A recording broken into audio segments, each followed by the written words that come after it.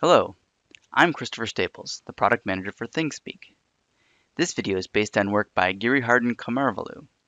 It demonstrates how to use ThingSpeak and MATLAB to develop a condition-based maintenance system of an industrial duct fan. The most typical maintenance schedule is regular preventive maintenance following a maintenance manual, which is supplemented by corrective maintenance when the machine fails. Present technology allows a smarter and more cost-effective maintenance schedule. With condition-based maintenance, you continuously monitor the condition of the machine remotely and predict when the machine needs maintenance. Then you only perform service when it is needed.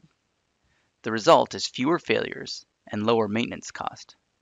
Thanks to the Internet of Things, we can enable our machines to transmit key measurements to the cloud, have algorithms automatically analyze them, and help perform condition-based maintenance.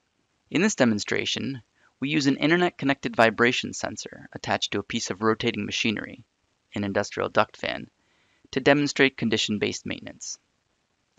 ThingSpeak collects the vibration data of this fan under different simulated failure conditions. Then, MATLAB extracts the key features from the vibration data and uses a trained machine learning model to diagnose the different types of failures. Finally, a trained predictive maintenance model estimates the amount of time before the machine would require service. When the predicted time to failure decreases below a set threshold, ThingSpeak sends an alert to the user. Here is a typical industrial duct fan. Attached to the top of this fan is an internet-connected microcontroller with an attached vibration sensor. The vibration data is streamed to ThingSpeak, and a trained algorithm is used to predict the state of the duct fan. As you can see, the fan is off, and the algorithm on ThingSpeak shows that. When the fan is on, the algorithm works on the incoming stream of measurements and can detect the state of the fan. Here we see the status detected by ThingSpeak shows that the fan is on.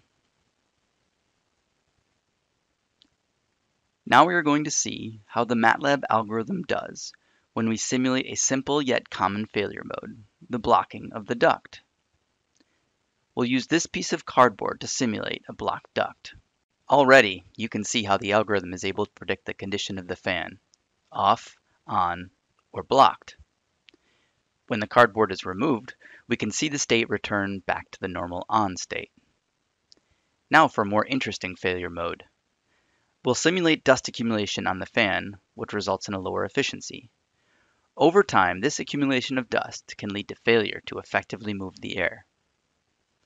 Let's start with a single piece of tape, simulating a small amount of dust accumulated on the fan. Keep an eye on the health indicator and the threshold. Using vibration as a proxy for dust accumulation, we are able to devise a health indicator. Now we turn the fan off and add more tape to simulate additional dust accumulation on the blades of the fan. Let's see what happens to the health indicator as we add more pieces of tape to the fan blades. The failed state is represented by 4 pieces of tape. Collecting the data starting from a clean fan to the failed state took 30 minutes. Our prediction algorithm uses this data to estimate the time to failure, assuming a linear buildup of dust on the fan to failure. We use the ThingSpeak alert service to send an alert email when the estimated time to failure falls below a preset threshold.